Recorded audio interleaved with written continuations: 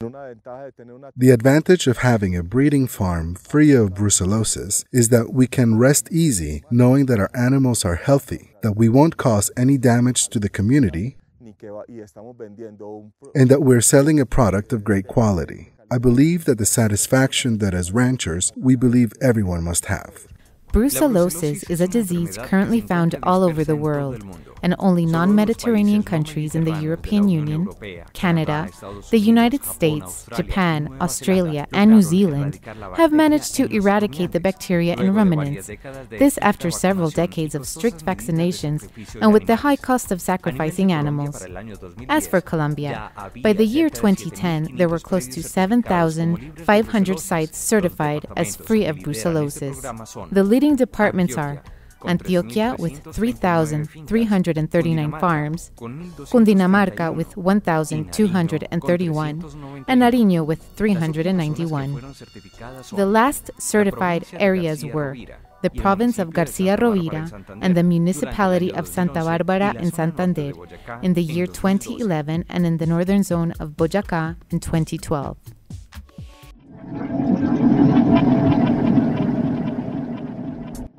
This is Juan Esteban Restrepo, veterinarian and rancher, expert in the subject of bovine brucellosis.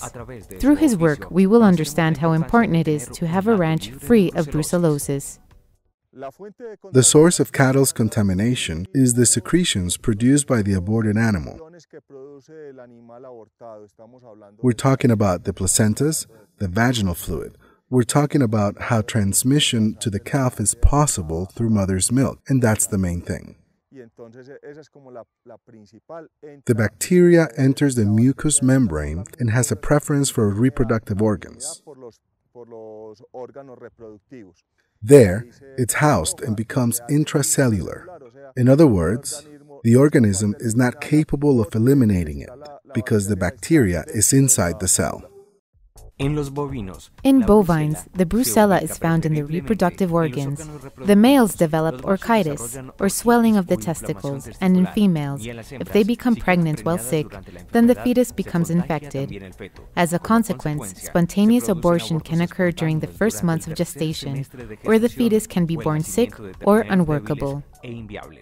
At the same time, the brucella can be found in the mammary glands, causing the rate of milk production to go down and also for it to be contaminated with the bacteria.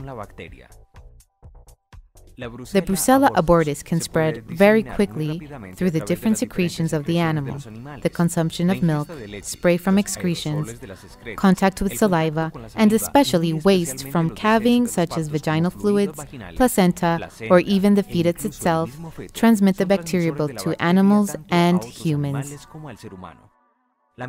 In order to keep our farms free of brucellosis, we need to implement a strategy to vaccinate our animals when they're between 3 and 7 months. One dose that can protect all animals from a possible epidemic.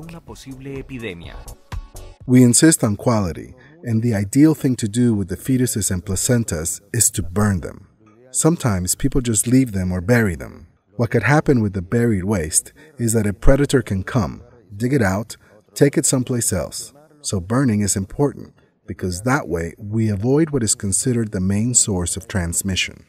Brucellosis generates significant losses to the different ranch owners, as well as to the whole country in general. In the year 2011, Latin America presented an estimated $600 million worth of losses. Taking into account that bovine farming is one of our main economic drivers, and that genetic material is in high demand from many countries, it is essential to eradicate this bacterium from the national territory. The problems and implications are considerable. With a spontaneous abortion, you've lost the offspring and you've lost 1 year of production from the animal, since there is usually a decrease in milk production. So if the animal is not giving milk, it will not give milk for a whole year. So adding up to production, what you see is a waste, a considerable one that the whole country is losing. And so the loss of that animal for a year, if there is a prevalence, amounts to 10 to 15%. That is considerable. Thus, the lack of milk and animal production for a year adds up to being an important amount. In order to have a breeding farm free of brucellosis, you first need to register the breeding farm in your local UMATA office or regional ICA office.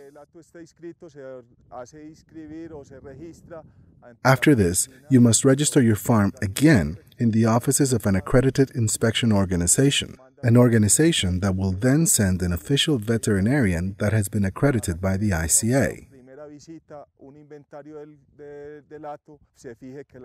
to do a first visit and an inventory of the breeding farm, to see that the farm has certain minimum requirements, and to do a complete inventory of the totality of bovines that will be given a blood test.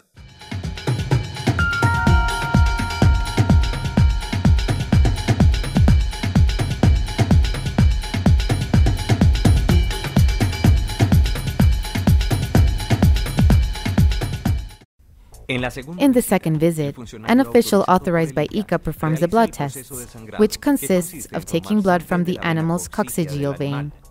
This sample is stored in red-covered tubes with no anticoagulants and remains refrigerated until its arrival to the laboratory, an institution that must be certified by the ICA. Tests from various users are taken to the laboratory from either individuals or people that belong to an inspection agency. They come with serum and blood samples, where we separate the serum in order to do the agglutination test, per Rose Bengal test, in order to determine the appearance of antibodies fighting the Brucella Abortus. In case of a positive result, the sample is sent to ICA so that it can be confirmed by ELISA testing. Once the samples are entered into the laboratory and duly identified and registered, they are then put through a process of centrifugation in order to separate the serum from the blood, since this will be the component tested to determine the presence of the bacteria. A transparent plaque is marked with the number of samples, placing 30 microliters in each one.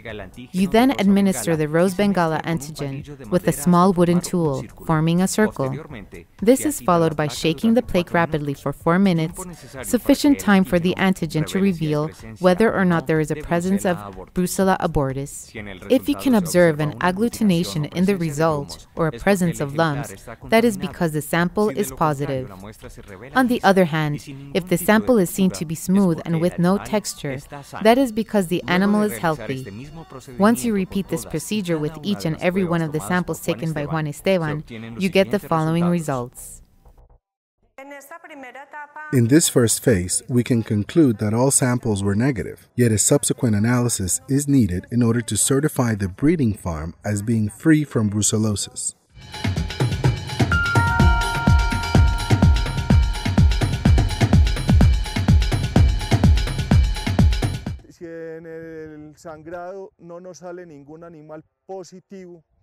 If the blood tests show there are no positive cases, the farm then enters a program for breeding farms free of brucellosis.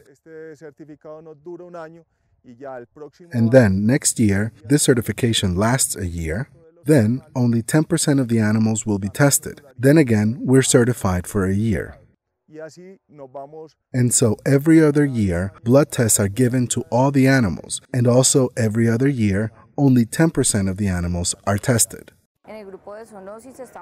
In the zoonosis group, we are working to establish an epidemiological monitoring of human brucellosis in Colombia. We are developing different strategies, the most important of which is the diagnosis of the disease in humans. Complementing this is the whole treatment and prevention side of it, which we are going to adopt. The milk that is consumed in cities is all pasteurized, and in this process of pasteurization, all bacteria are destroyed. If there exists the possibility of a contaminated cow, then it is very important to consume pasteurized milk in the city. If, for any reason, you have raw milk, boil it and don't stop boiling it, since drinking unboiled raw milk can be hazardous, both to our and our children's health.